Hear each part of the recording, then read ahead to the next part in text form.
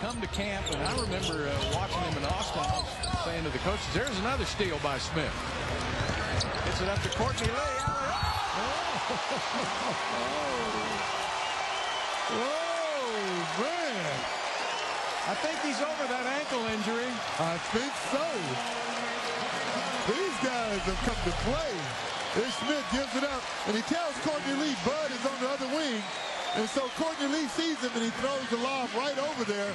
If you'll go back to Ish Smith, once he gives the ball up a little bit further back, he tells Courtney Lee, you got a guy on the left side, throw it up there, and that's pitch it perfect.